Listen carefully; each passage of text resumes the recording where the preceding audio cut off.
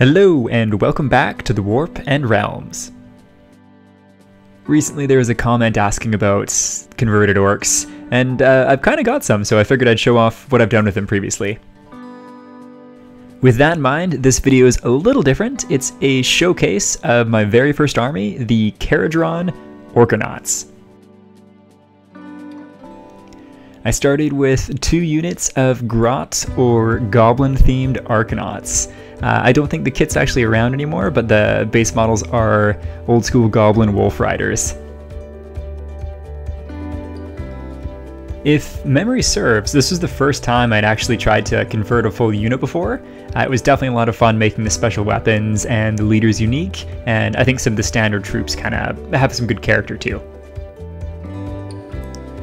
One thing I realized when I was putting these guys together is that, yes, it's made for Age of Sigmar, but a lot of it doubles up for 40k orcs quite nicely also. I'd love to hear people's thoughts on what different units could equate to. Next up is a unit of engine riggers. I figured orcs would be the best route to go here, and I love the idea of a couple harpoon guns and buzzsaw blades with rivet guns.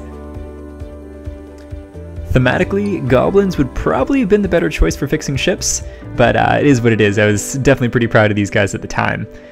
One of them, looks like he's on the far side right now, was actually the test model for the entire army. He looks a little bit different.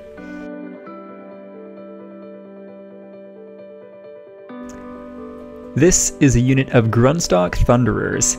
I thought it'd be a lot of fun to have some of the iconography and the little pet thing from the usual dwarven kit. So we got the one guy with the kind of skull and crossbones above, and instead of a whirling owl robot thing, we got a squig on a leash.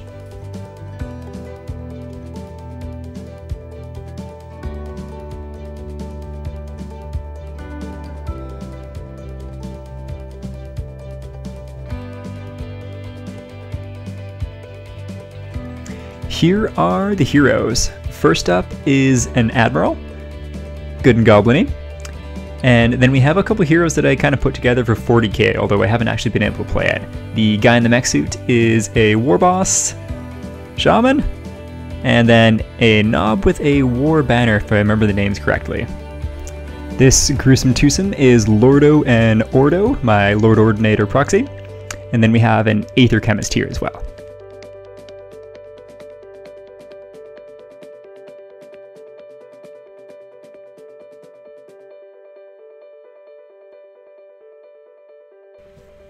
And we're getting into the vehicle. So this is a steam tank I put together.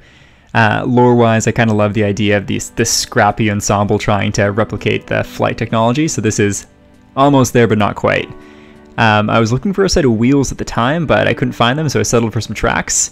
A little too close to 40k in my mind, but for a random kit patch, it'll do.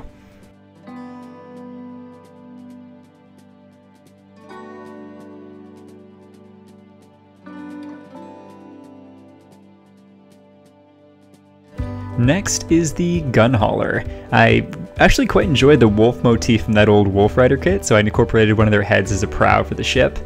Otherwise, nothing too crazy here, just lots of grots and goblins on there, and a little kind of miniature black flag on the floaty balloon.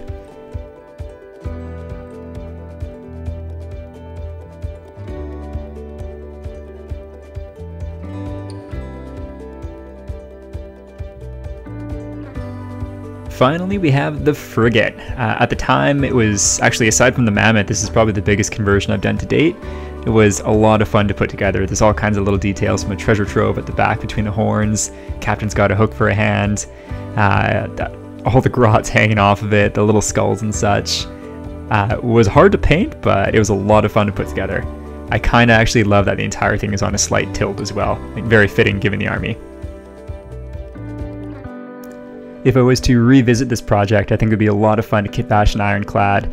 Let me know if that's something you want to see, and I would love to hear your thoughts on this whole project. Thank you very much for watching, and we'll see you next time.